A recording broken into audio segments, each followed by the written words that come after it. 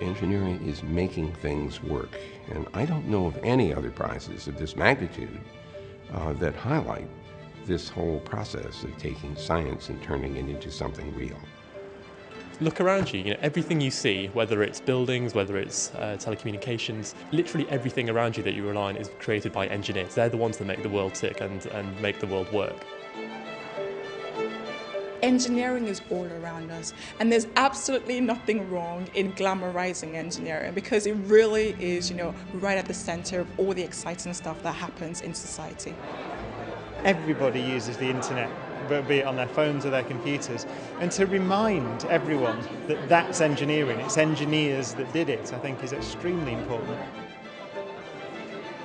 We are delighted to be here today on behalf of the Queen to celebrate the first winners of the Queen Elizabeth Prize for Engineering. Engineering has had a huge effect on my life, because I would literally not be standing here today without the engineering expertise that developed the titanium rods for scoliosis that are keeping me upright today. I look forward to congratulating the winners and watching the Queen Elizabeth Prize for Engineering grow from strength to strength. I think it's been phenomenal, just following the media and the way young people have reacted to the prize. The fact that the Prime Minister of the UK has decided to launch a new prize on innovation, to me is an expression of the success of the Queen Elizabeth Prize.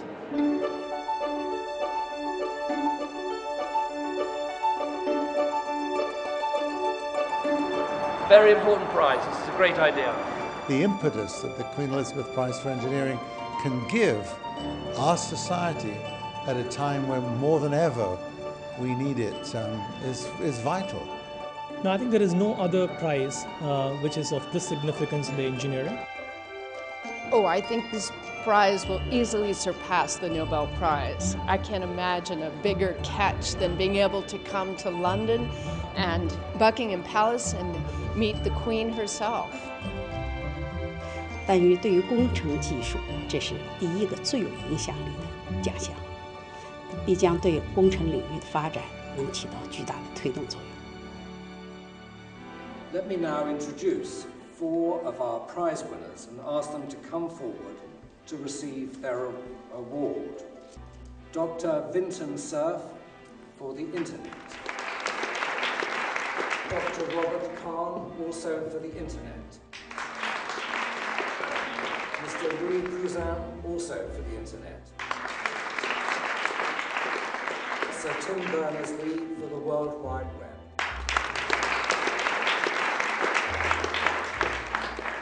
I have great pleasure in giving my name to this prize.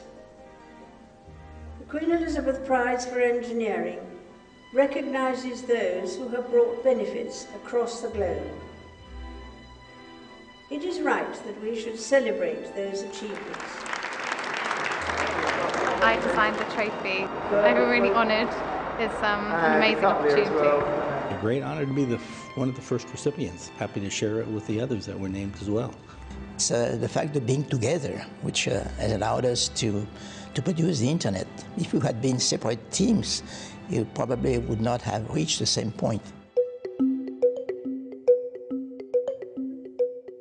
Well, I imagined in the future the prize will be given to people in all sorts of different versions of engineering, like engineering sort of at the nanoscale and engineering at the sort of space scale. And we're starting off basically with engineering in the virtual space. So I hope that people do realize that engineering is really broad, very exciting, and all connected. Engineering is a business and a creative activity all of itself. It is making the best of our human brains to make the world better, more interesting, more effective, allowing us to do more things in our lives.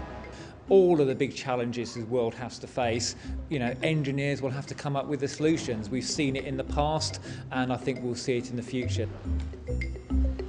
I think art and engineering is definitely very connected, especially robotics, which is very much about being creative, about thinking out of the box.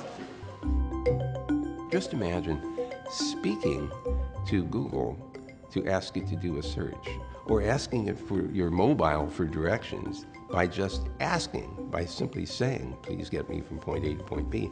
That would have been science fiction, and it was science fiction 10 or 20 years ago. It isn't anymore. That's engineering.